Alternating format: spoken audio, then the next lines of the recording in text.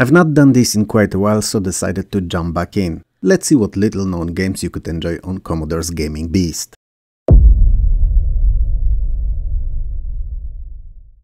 Allo Allo Cartoon Fun is based on BBC's brilliant 1980s classic comedy TV series of the same name, set in France during World War II. Well, short of that cartoon fun part. That said, it's fun, so yeah, I'm lost in my own thoughts. Anyway, it's an action platformer in which you play a serious protagonist, René Artois, yes, like Stella Artois the beer, a frightened owner of the only cafe in town, or a Michel, a leader of French resistance who canonically never says the same thing twice. It's funnier in the show than here, trust me. And in each level you must complete a task based on the series, so you have to find the painting of Madonna with the big boobies, or make contact with almost French-speaking Officer Crabtree, among others. Other than that, there's various goodies that you can grab along the way and they are collected for points, but some of them can have other additional uses, like bottles used to replenish your health, or boxes and phones that you can throw at German guards and Gestapo officers too. I should really be more wary what I'm saying here, as I may be upsetting YouTube gods with some of the words. Interestingly enough, Allo Allo allows for simultaneous multiplayer, which is not something often seen in platformers, but oh so fun when you get someone to play it with. I don't think I've seen it anywhere outside of a late Amiga game, Yo Joe. Being familiar with the show is naturally helpful, but not necessary, and if you've never seen it, you can just treat it as any other action platformer. Allo Allo may not be the best game in the genre, but it's really decent, and especially with someone else.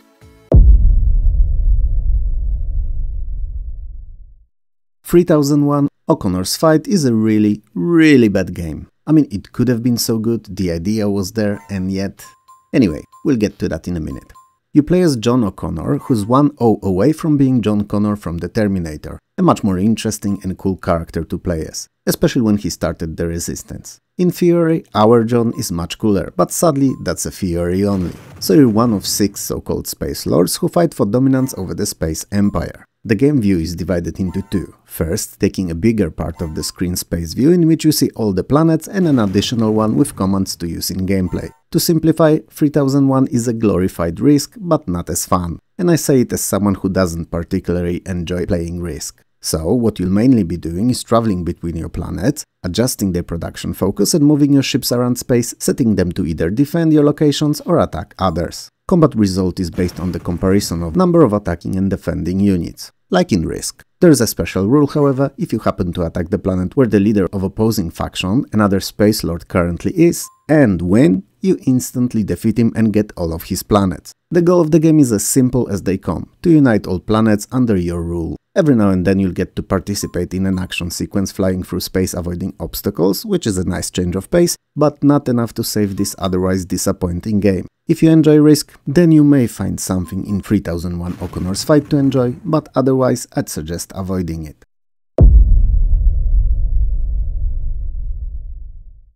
Imagine Galaga or Galaxian in 3D. Could be fun, right? You'd sit at the turret on your ship and annihilate waves of upcoming enemies, clearing the space of them and making it ultimately a safer place. You know, for the benefit of all. Well, perhaps there was a chance for it to happen, but it didn't.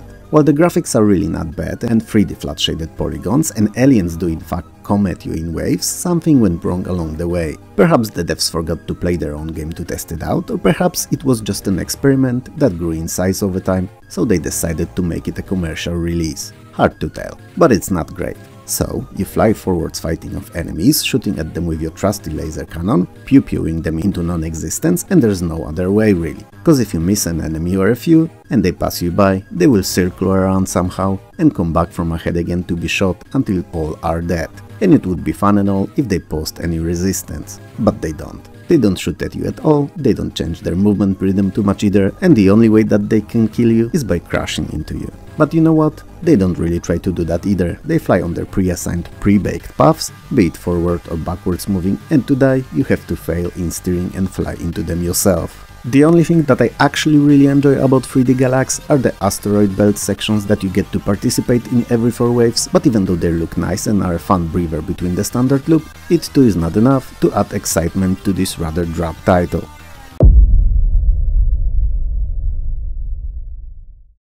Nine Lives is an action platformer with a cat as a protagonist. But you being you, so one of the smartest people out there, knew that already judging by the title only, right? You play as Bobcat.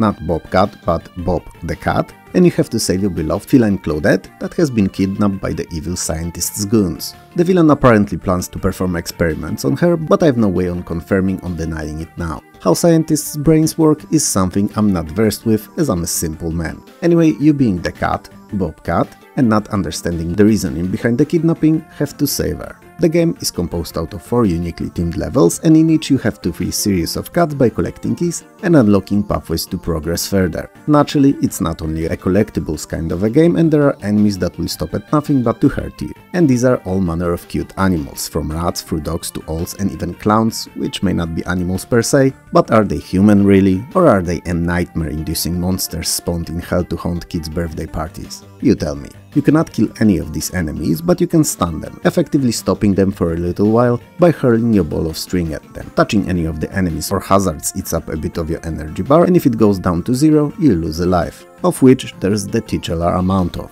How fitting. There is only one danger in the game that can instantly kill our cat hero, so whenever you see it, make note of it, as it has to be avoided at all costs, and it's iron railings. Presentation wise, 9 Lives is pretty good for 1990, the colors are nicely mixed, and the animation is decent, though I wouldn't mind it having few extra frames to be a bit smoother. Sadly, the game does not scroll and flips between the screens when you reach the edge of it, which not only looks jerky but also adds a lot to already high difficulty level of the game by often having you take daredevil jumps not knowing if you will land on an enemy or a hazard. If you like exploration platformers, there's a lot to enjoy in 9 Lives, especially if you're good at them. But if you're easily frustrated, it may be best to seek out a different game.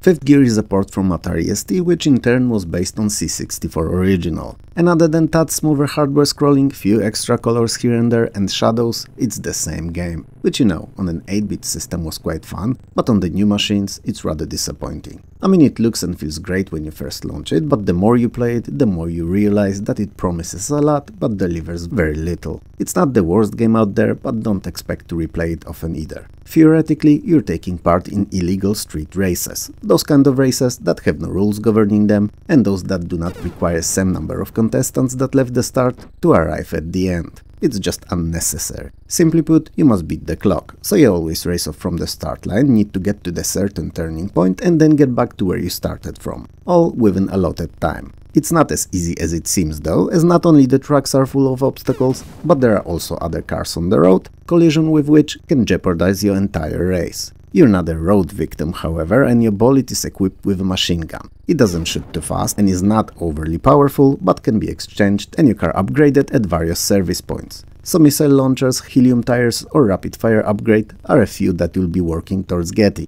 And you start the game with $10,000 and earn more money by eliminating other cars and surviving races. And while you may want to splurge it all on upgrades straight away, keep in mind that you always need to have some saved up for refueling and repairs. And why would you need to repair? Well, did you really thought that you were the only one capable of firing? The graphics are nice and scrolling is rather good too, but the main problem with the game comes from the controls. Games live or die by them, and these are way too sensitive, making the Fifth Gear more annoying than fun.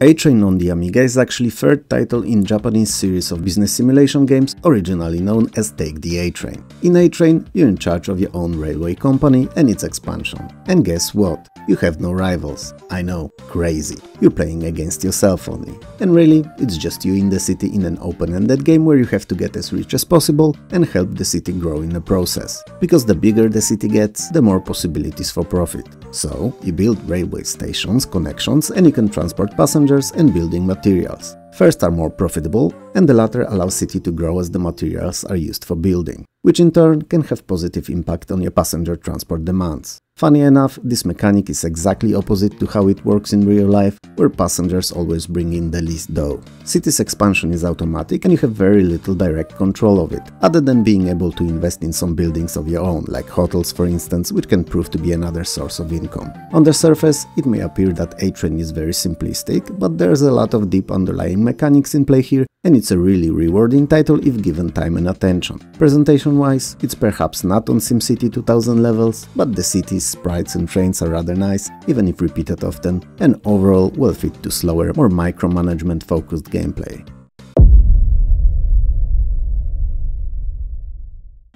Abduction's story was born out of goodwill, and as usual when there's nothing supporting said will, something goes wrong along the way and it becomes corrupted. So, the Earth is on the verge of becoming completely barren because of the heavy pollution, kinda like it will be soon here in reality. To combat this, a special organization codenamed EGB-5 was formed, and research and development station built in outer space. Its only purpose was finding a way to save Earth to research a solution for the impending ecological doom. What most didn't know, however, was that the station made a secret deal with the aliens. In exchange for their tech that would help us to save the planet, they received numerous samples of plants, animals and even humans, naturally abducted against their will, all obviously under a veil of secrecy. For as long as the deal lasted, the EGB-5 kept showing very promising results and get closer and closer to a permanent solution for Earth's pollution, until it was accidentally discovered that the aliens were fooling us all along, and they needed all those samples to create cloned cyborg humans to send them to Earth so that they would mix with the population and find a way to wipe us from within, and then prepare the planet for aliens to take over and settle on. Upon this uncomfortable discovery, it is agreed that the aliens' base of operations from which they conduct the experiments has to be destroyed, caused by aligning with them will actually hasten our potential destruction. But doing so is not easy, especially that it can't be accessed just like that willy-nilly. So the plan is created to pick and set up a suitable person as an abductee that will destroy the base from within. That person is you, playing as Travis Connor, former head of Earth's R&D company Syntech. Abduction is a top-down point-and-click adventure which will see you navigating corridors of an alien base, uncovering its secrets and looking for a way to destroy it. If you're someone who enjoys adventure games, this one's definitely not to skip.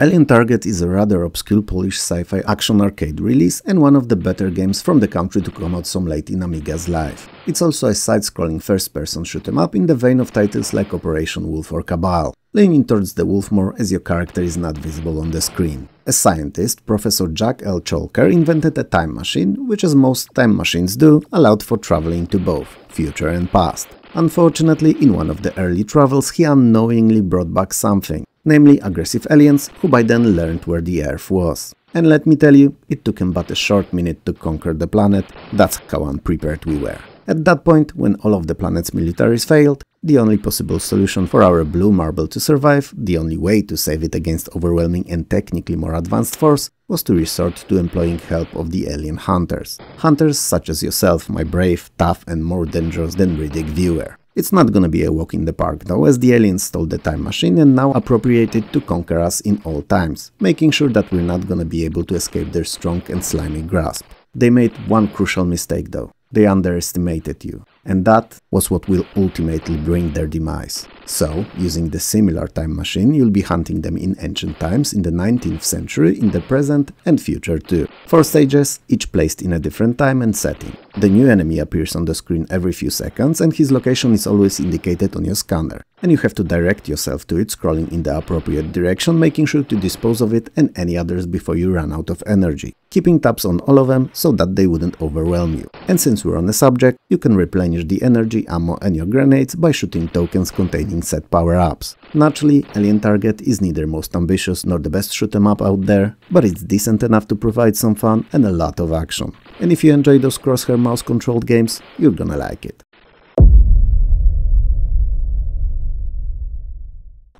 Apache Flight is a vertically scrolling shooter in vein of Swift, but nowhere near the same quality. It doesn't offer a jeep or any other ground vehicle to play as really. In fact, there's no multiplayer, so it's an entirely single-person experience. And all you have at your disposal is the copter. The game features 2 different kinds of weapons, an unlimited ammo chain gun used for flying targets and limited in number missiles for combating ground-based enemies. Not the worst idea out there, but the problem is that they're not switchable but are picked depending on how you use the fire button. If you keep tapping it, the helicopter will be using standard ammo for air targets, and if you hold it, it will switch to missiles. Now, if you ever played an Amiga game using similar control scheme, you know very well what I'm getting at here, and it's nothing good. The delay from when you go from standard shot to missiles may not be overly long, but it's plenty enough for you to be hit with a stray bullet or crash into an enemy. In shoot-em-ups, every fraction of a second counts, and each wasted works against you. The aforementioned missiles come in 2 flavors. First we've covered already, and the second are heat-seeking guided ones, and these, when available, are always used up first.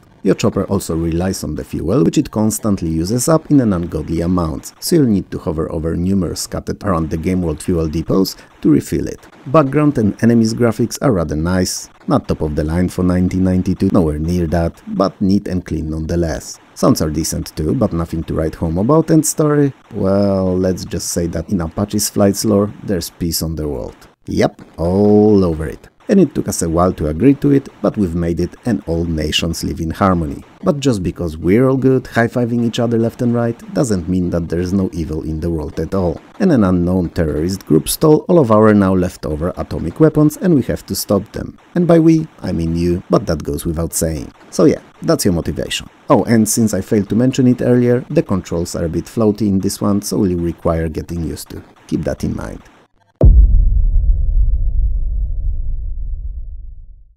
Artura is a flick-scrolling action platformer, and oh my days is it bad! You play as Artura, a son of King Arthur Pendragon, and you must save Nimue, beautiful apprentice to Merdin, from the clutches of your evil half-sister Morgause. So, it kinda touches on the mythos of King Arthur, but also strays from it quite considerably. Whatever, it's a game, we shouldn't look too deep into it really. So, you'll explore the Morgause stronghold, fight off hundreds upon hundreds of her guards and odd creatures. I mean ghouls, spiders, bats, goblins, barbarians or even giant rats, you name it. There will be nothing out of ordinary and you'll mow through this all the freaking time. And literally mow, as the pace at which you throw your seemingly unlimited hand axes at them can only be compared to a lawnmower blades, cutting through them like they would cut through weeds. As you traverse the huge game, in which I must add is very easy to get lost in, you'll find runes, which are all necessary for your final confrontation with Morgause to grant you powers to defeat her. There's 6 of these runes, and they are scattered around 4 maze-like levels the game is composed of. Artura feels like an 8-bit game in 16-bit game's clothing. It heavily relies on the mapping, which you will have to do